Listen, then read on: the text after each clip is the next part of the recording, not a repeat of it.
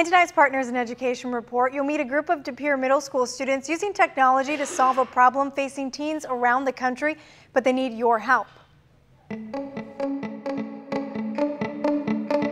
It's a scene that plays out in schools everywhere. 1 in 4 students reports being bullied according to the National Bullying Prevention Center. And we wanted to change that. De Pere Middle School students have designed an app encouraging students to report bullying and good deeds seen around the school. You can do it anonymously through the phone, and only the teacher or staff could only see that for themselves. It's called Pass It On and allows students to report using their phone in a matter of minutes.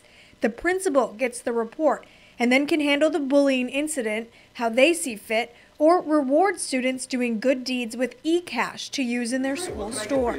Computer literacy teacher Heather Wright says the project is about empowering the students. We try to step over that threshold of, not just using the technology, as a toy or something like that, but use it to create, use it to solve problems. Right now, the app is competing to win Verizon's Innovative App Challenge. The winner will get the chance to make their app with the help of MIT students. I never expected it to get this far. But De Pere Middle School needs your vote.